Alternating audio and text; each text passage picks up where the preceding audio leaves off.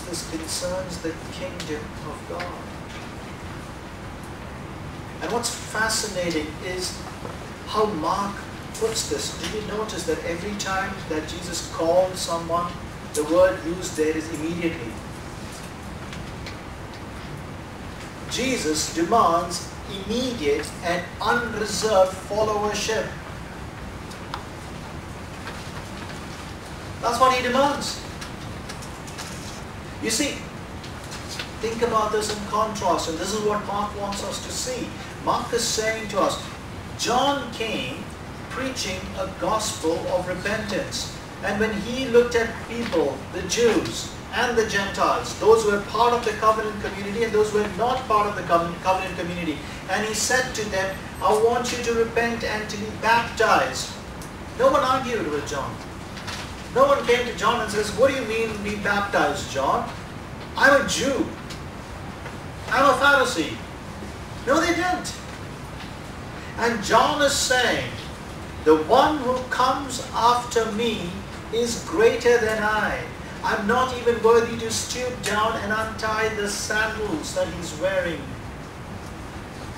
I baptize you with water, he will baptize you with the Holy Spirit. I can only bring you to the door of his presence. He is the one who's going to grant you the privilege of being in his presence, and will evidence that by giving you the Holy Spirit. If you have heard it so far carefully, there's only one conclusion you can come to. If listening to what John said was a non-negotiable, what does that make of listening to Jesus? You see, Jesus demands immediate and unreserved followership.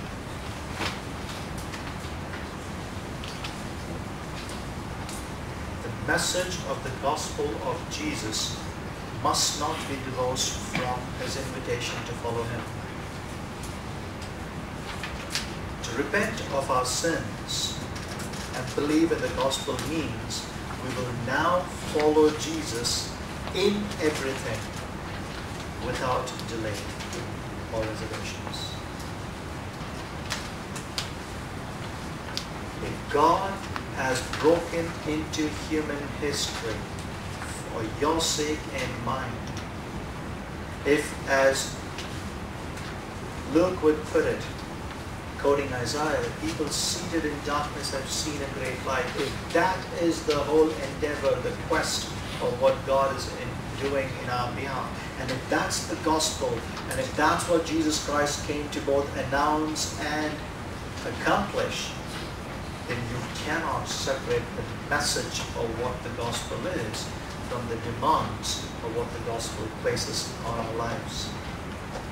The message of the gospel of Jesus Christ must not be divorced from the invitation that he has offered, extended, to follow him. And so to repent of our sins and to believe in the gospel means we will now follow Jesus in everything without reservations or delay. Which brings us to the next question. Why Jesus? Why follow Jesus? We'll take a break of 10 minutes and then come back. And then we'll answer the question, why follow Jesus? Have not looked at your notes open-ended like this. The outline that I'm using is on your right hand side, just in case. So most of what I have on the slides are already there, but some of them, if you'd like to make your own notes, underline. This is a space for you to scribble, so feel free to do that.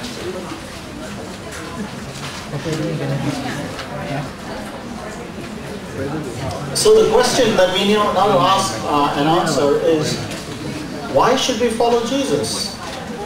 Right? Because if the message, the invitation is to repent from the kind of life we used to live and turn and follow Jesus, why should you do that?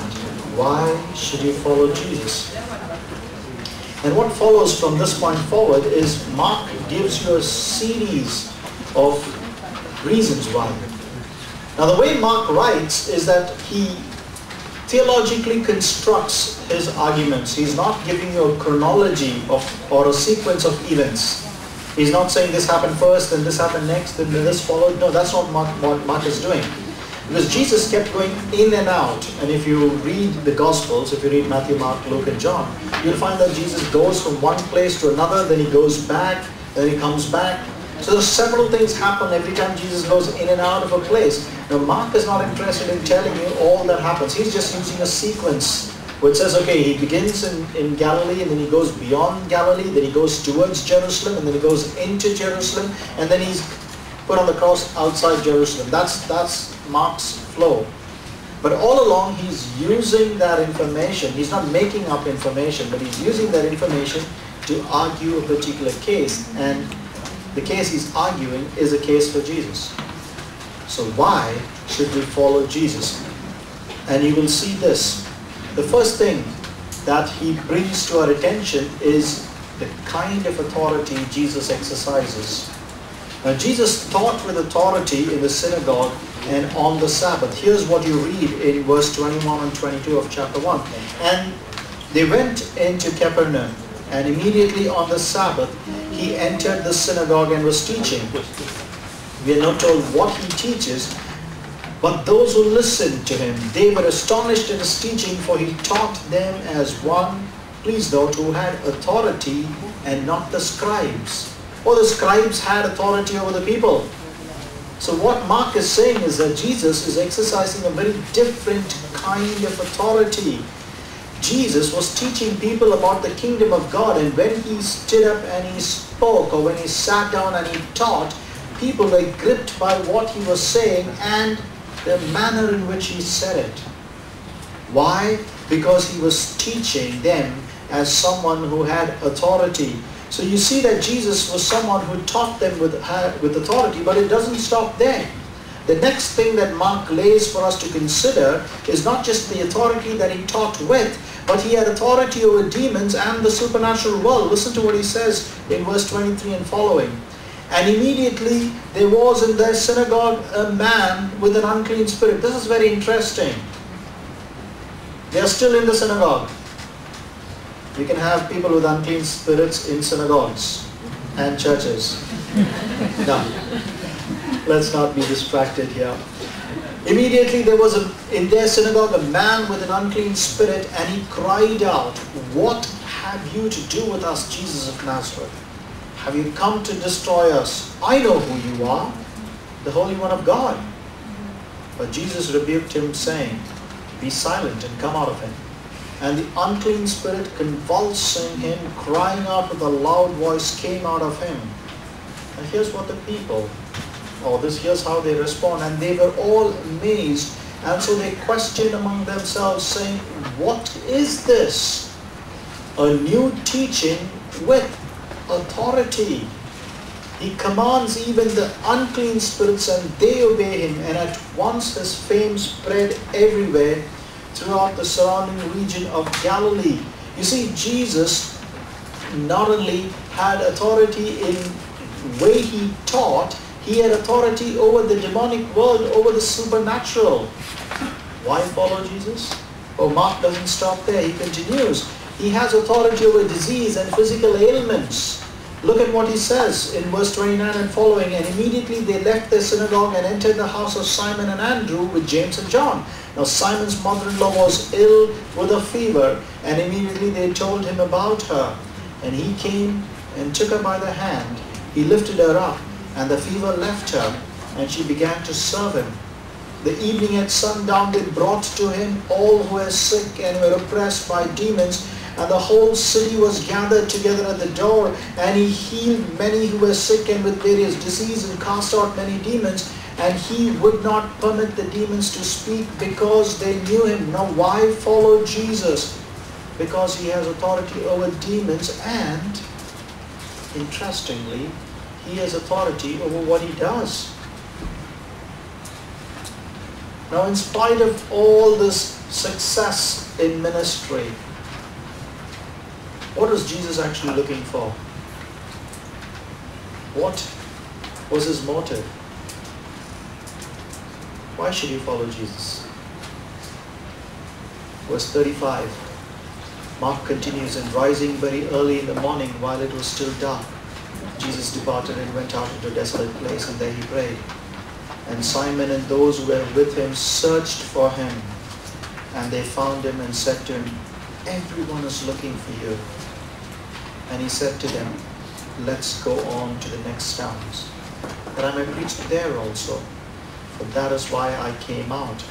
And he went throughout Galilee, preaching in their synagogues and casting out demons. You see, Jesus is the only person who is more interested in going and seeking for the lost than for the lost to be found. Why follow Jesus? Because Jesus had authority over his work and ministry.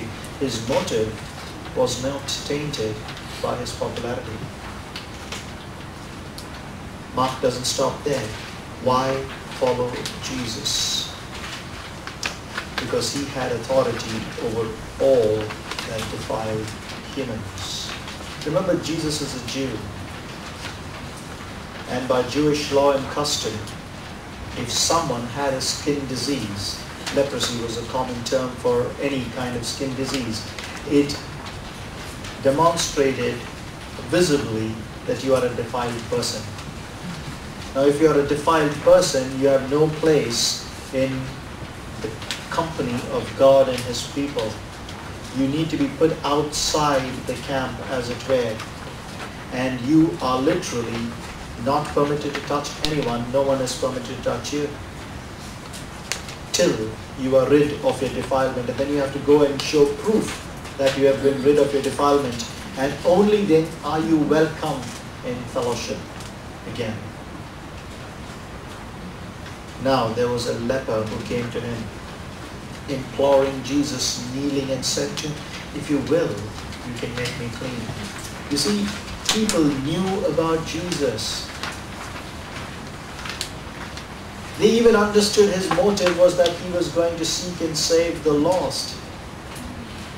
But Mark cannot stop there. He has to give you a much more grander and a much more bigger picture of Jesus for you to appreciate why you must follow Jesus. Why? Because he wants to tell you that you cannot live life on your own terms. You have to turn away, you have to repent and turn to Jesus. And why should you follow Jesus? Because he has authority over all that defiles you.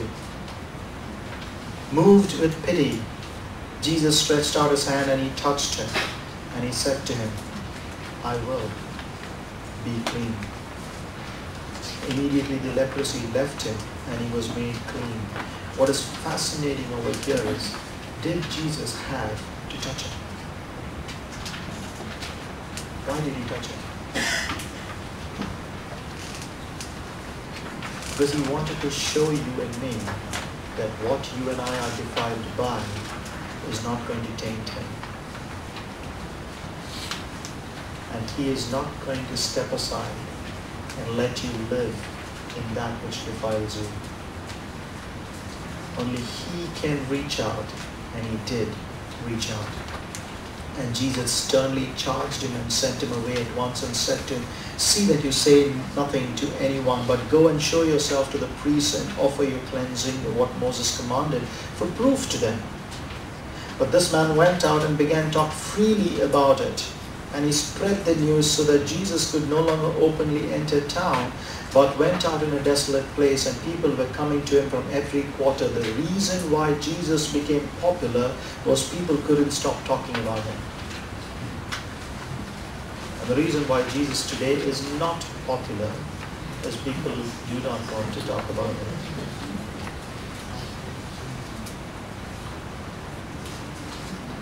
Why should you follow Jesus?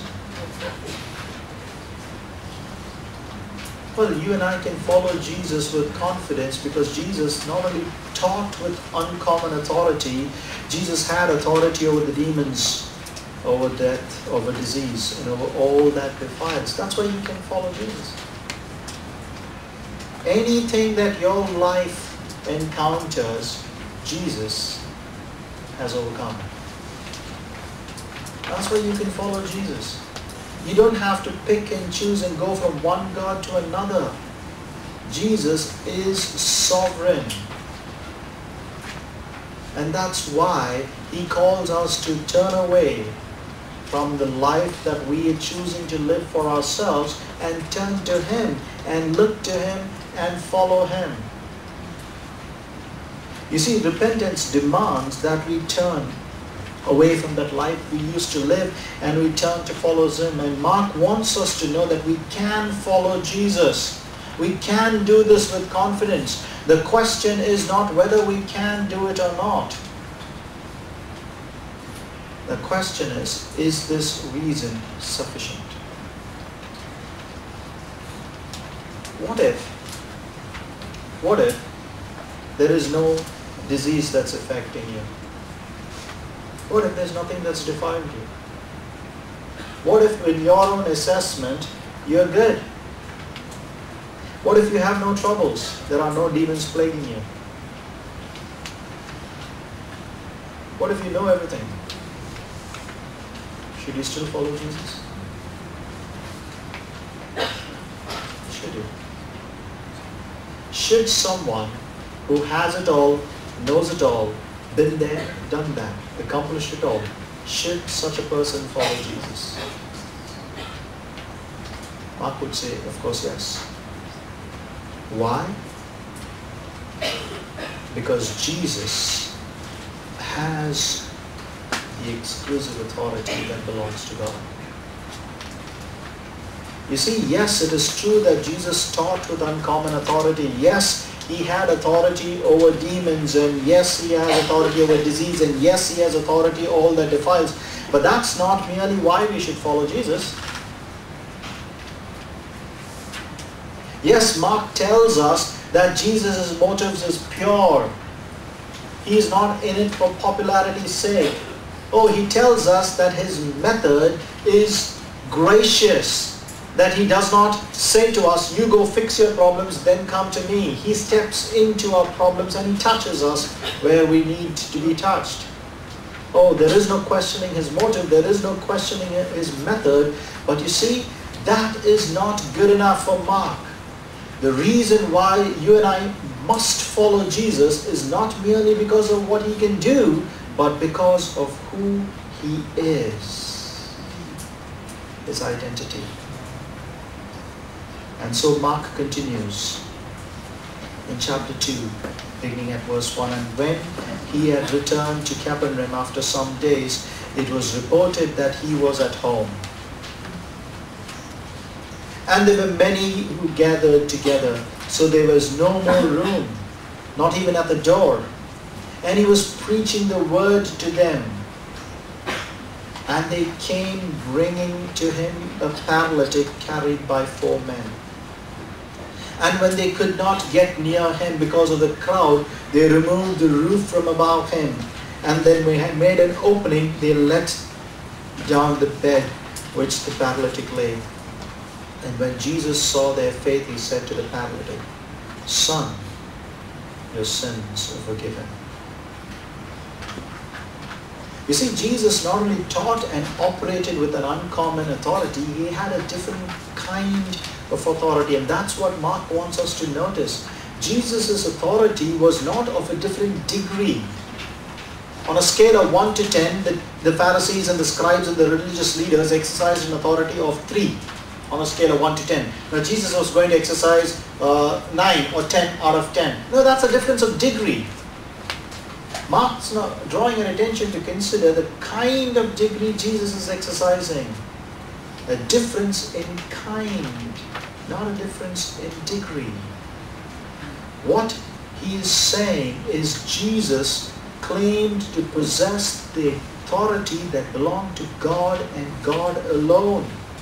The exclusive authority of God, that's what we see expressed through Jesus. The first thing you see is when Jesus says to him, look at verse 5, he says, Son, your sins are forgiven. This man was a paralytic. He needed help of his friends to be brought to a place where he would receive healing. Yes, he has suffered much, but Jesus has an uncommon insight into the human predicament. He knows and he declares that sin is worse off than suffering.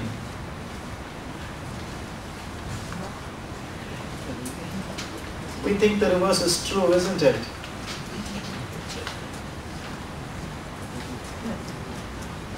Jesus is saying that sin is a greater problem than suffering. Jesus not only has insight into the human predicament, when he says, "Son, your sins are forgiven," Jesus claims authority over human predicament. Son, your sins are forgiven. You see, it's easy to say that, isn't it? No, it's unthinkable for a Jew. It's unthinkable for a Jew to say, "Your sins are forgiven," but it's an easy thing to do. You see, the Jews were very uneasy with Jesus having said this. I want you to remember that Jesus did not go looking for anyone. He was at home, resting. Right? Everybody came to Jesus because they wanted to come to Him. They wanted to come to Him because His teaching was with such clarity and such authority. They've never heard anything like this before. He not only was teaching with uncommon authority, He was driving out demons. He was healing those who were sick. Even if they were ostracizing themselves because of their uncleanliness, He restored them to full health. Jesus was in their eyes someone who could do no wrong. And yet,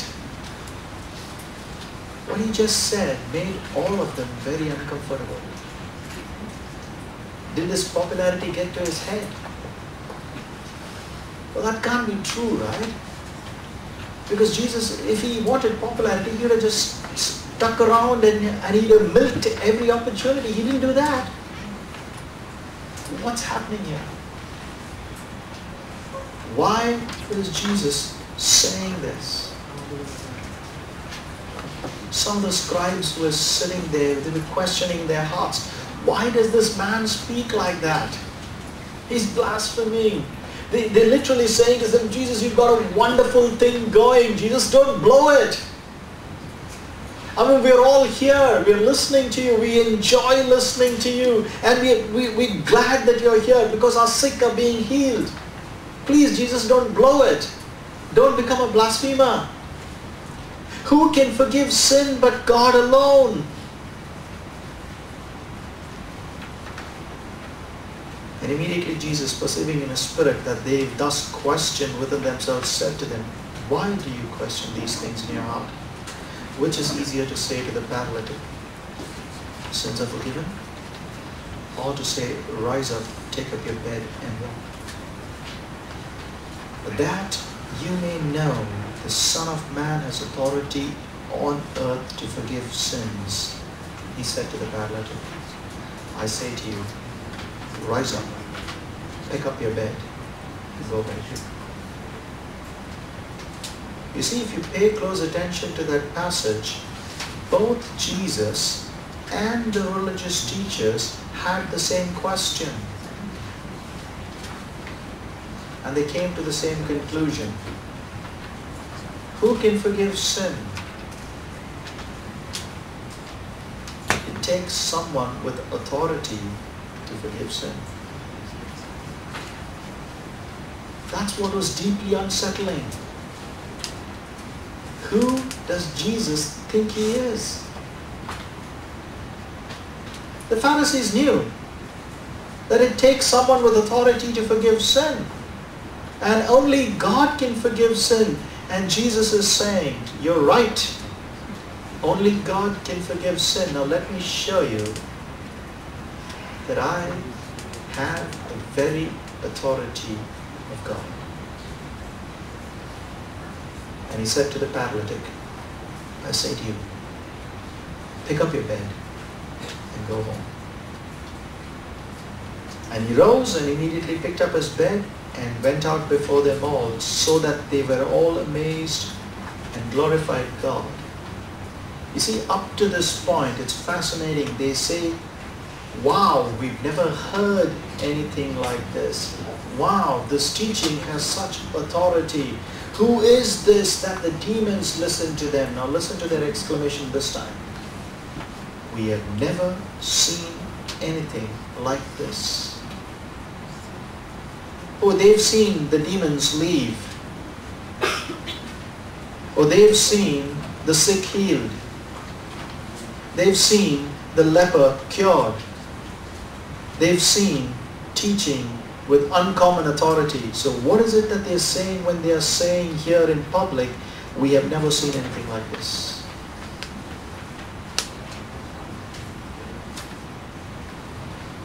Jesus demonstrated that He has the exclusive authority to forgive sin. That's why they've said, we've never seen anything like this. You see, there are many reasons why people can and do choose to follow Jesus. But there's only one reason why everyone must follow Jesus. We must follow Jesus with confidence and unreserved obedience, because Jesus not only taught with uncommon authority, or that He also had authority over demons, over disease, and over all that defiles.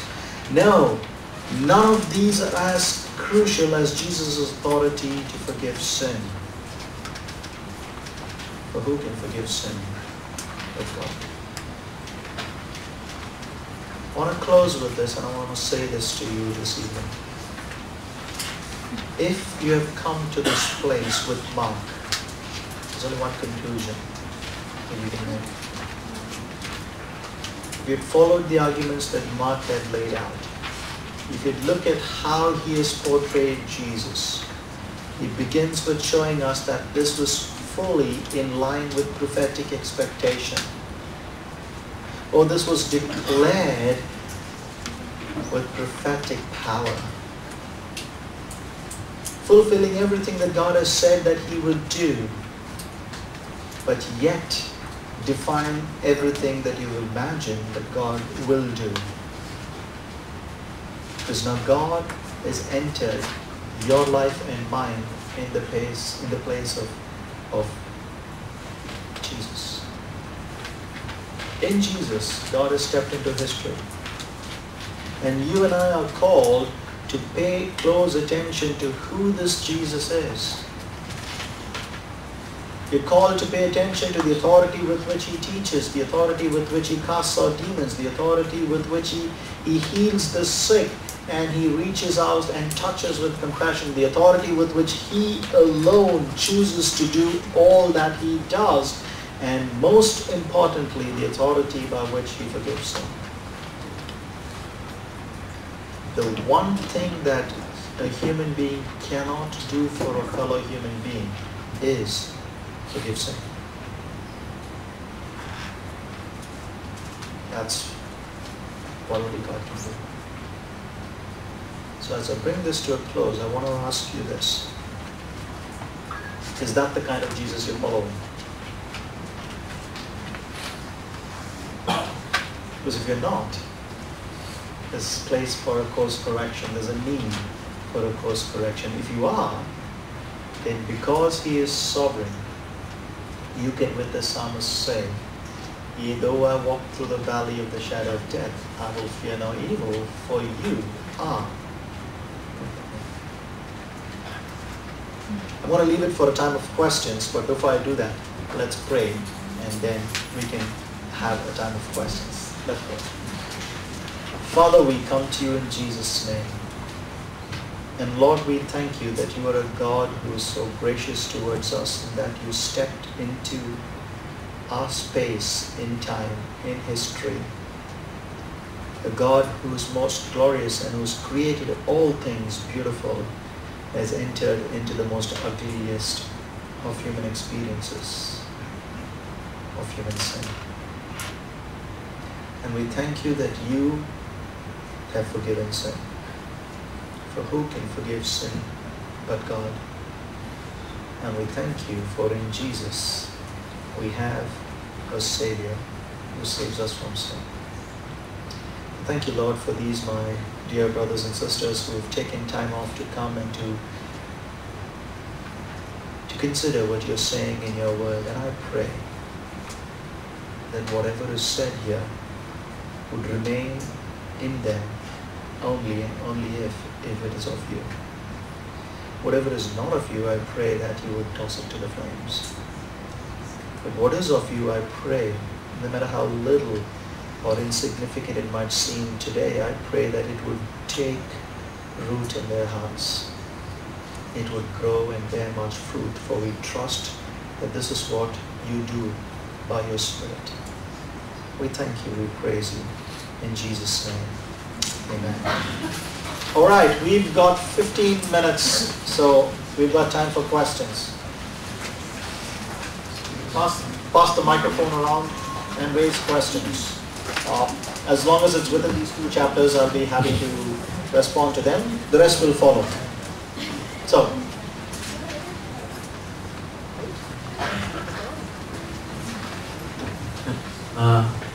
just wanted to ask about the Jesus Christ, while being alive, is able to forgive sins.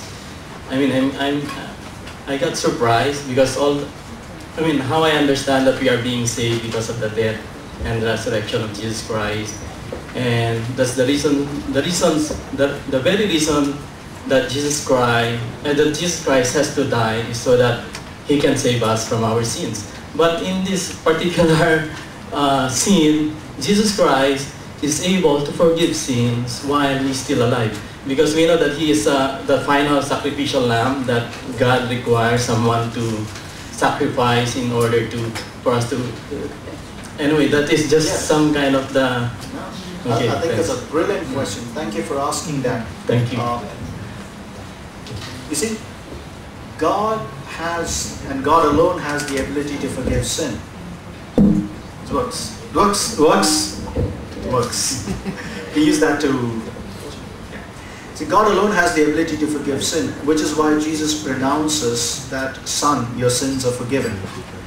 Over here, Mark is not showing us how He forgives sin. He's only showing us that He forgives sin. Does it make sense? But Paul would write the same thing when he says about Abraham in Romans 4. How is Abraham justified?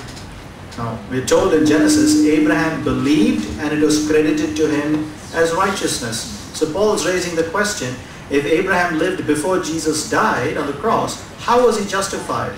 And his answer to the question is, God was looking forward to the cross and justified Abraham in history because he believed. Right? Our faith is in God. God is the one who justifies us. Now God is both, and again Paul says this in Romans, He's both the one who justifies and a just God. The question is this: can God say to you, okay, no problem, I forgive your sins? He can do that. No problem, He can do that. But will God do that? He won't do that, because to forgive sin without paying the penalty for sin violates His holiness. Right? So the cross, think about it this way. The cross is not an afterthought of God. God did not think of the cross after we sinned. Both John and Peter says, John speaks of Jesus as the Lamb who was slain. Peter speaks of Jesus as the Lamb who was slain before the foundation of the world. Which tells us that Jesus was already in God's scheme the sacrifice for sin. It happened in history 2,000 years ago. So God was looking forward to the fact that He will in time pay for the sins of all of humanity, and by faith in Jesus Christ we will be saved. So what Mark is showing us over here is that Jesus alone, because He alone exercises the authority of God on earth as it is in heaven. Jesus alone has the authority to forgive sin, because God alone has the authority to forgive sin. But that authority is not abused by God, which is why we have the cross. God can use His authority any way He wants. but it will be an abuse of his authority if he does whatever he wants. He will not violate his holiness because he wants to be merciful towards us. And so Paul would say, this time when he writes to the Corinthian church, 2 Corinthians 5, I think it's 17 or 20, towards the end of 2 Corinthians 5, God made him who knew no sin to become sin, so we could be the righteousness of God. I hope that helps you.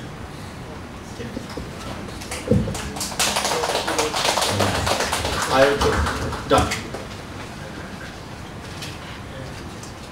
I will use this so there's no feedback. Okay. Sure. I believe that we all agree that, every verse is here for a reason.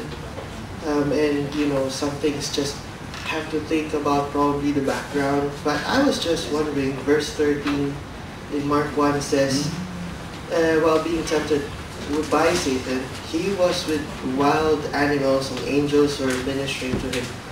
I'm just thinking, is there any significance why he was with wild animals and Mark is the only one who says this. You can go and read all the other synoptics, you will not find this. And there's good reason why. Because at this time, remember, if this, going by what we had said when we started, that this is something that Mark was written within the first 3 decades of Jesus, this is between AD 60 to 65. Now what was happening in history at that time? That was the time when persecution was the severest before the fall of Jerusalem. Remember, going towards AD 70 is when Jerusalem fell. So this is around the time when Nero was literally dancing over the Jews, and especially the Christians. One of the common and the most popular way of torture was being thrown into cages with wild animals. So what Mark is writing is that Jesus has been there. That's one of the most reasonable explanations for that phrase, and no one else uses the same expression. Mark is the only one who puts it. You go and read the rest of the synoptics, you don't see it there. So yes, thank you for raising that point. So here is a principle that we can adopt. I mean, in as much as we read the text of scripture, as you're familiar with it, start learning to appropriate the background of what's happening in its culture. So when someone is reading this, you see the confidence that they have. Why do I trust Jesus? Literally, it's because he's been there. He's been there. And that's why I said, if you remember one of the earlier things I said, being led by the Spirit does not insulate us from our troubles. It doesn't. Nor does it isolate us from our temptations. It doesn't. It is the Spirit who led Jesus into that scenario. So there is no reason for anybody who's a Christian, a follower of Jesus, no matter how dark their times. Now, what would it look like? Think about this. For a child to sit in the gallery and watch the parents being mauled by wild animals. It'll happen. Or for the parents to be there and the children to be thrown into the cages. Oh, this was the first century. This is the price that was paid for us to have our faith today. I'm not quite sure if we will be paying the same price. If we were to pay the price, if we were put in a place where that price was required of us, the gospel still holds true. This is a sovereign God who has interjected himself into human history. And for that we can be glad and have confidence. Thank you for asking that question. We have 10 minutes. So, 2 more questions, I would think.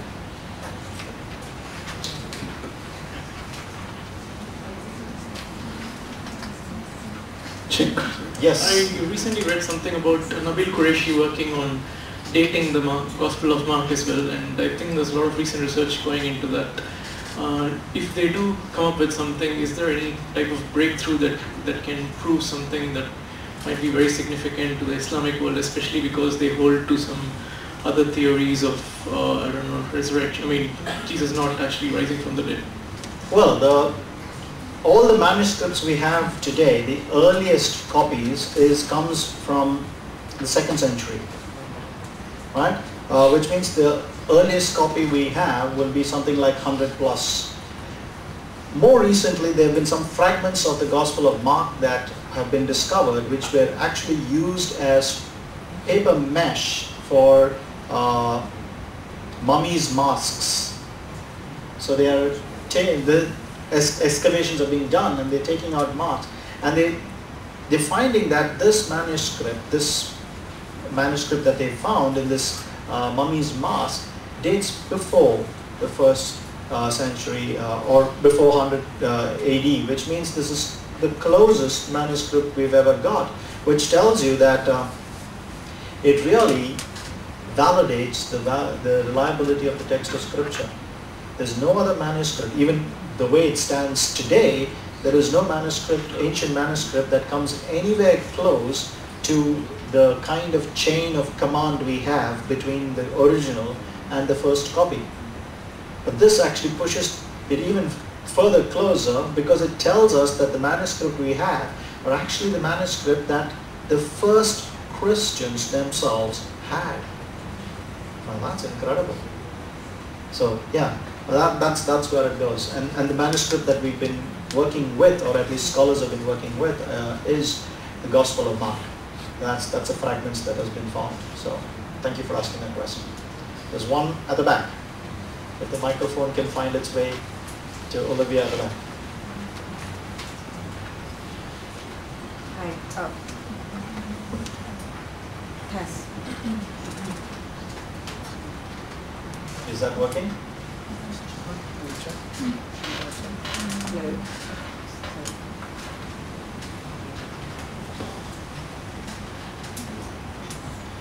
You can send this microphone. Just Yes, okay. In Romans, right, it stated that after Jesus has died. Hello? yes, you're all here. And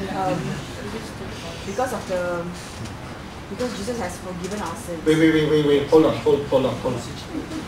We have lost you.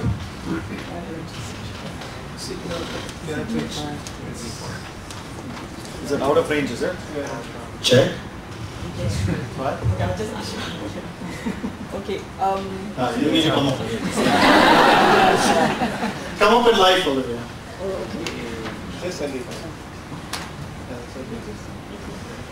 Hello, can you hear me? Yes. Okay, we can call now the Heavenly Father Abba Father, because of the sacrifice of Jesus. We can now enter the throne of grace, right?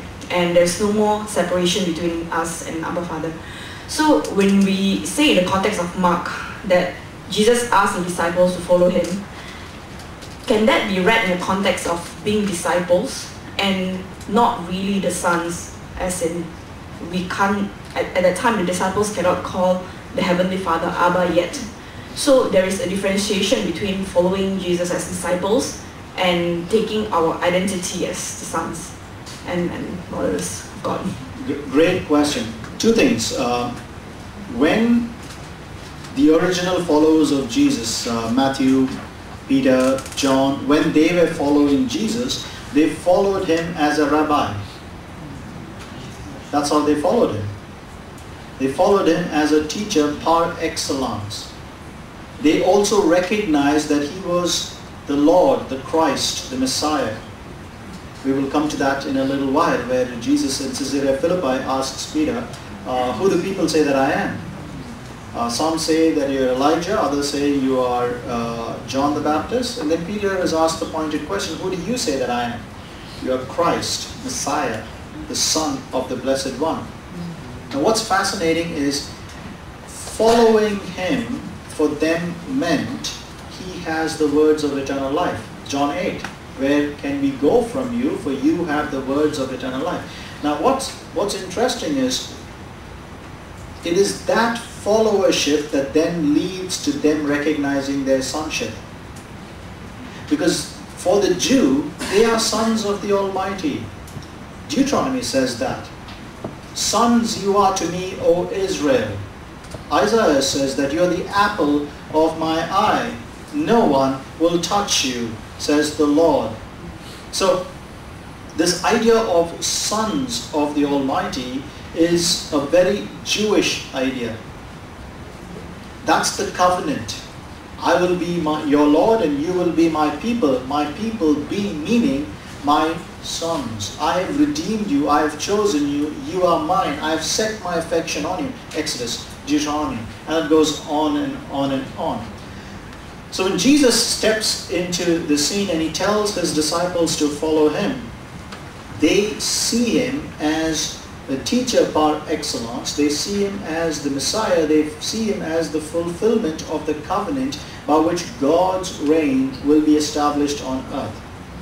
What they do not see is the Abrahamic covenant of it, by which God says, through you all the nations will be blessed. That's what they do not see, because they're not yet in that place where they acknowledge it. Why did Jesus die? Going back to the question that we raised earlier. Why? Because it's not by the sacrifice of bulls and goats. You have prepared a body for me, says the Lord. It's by the precious blood of the Lord Jesus Christ. So when the disciples were following Jesus, this was what you would call progressive approximation. They were beginning to realize it almost, which is why Peter always kind of put his foot into his mouth.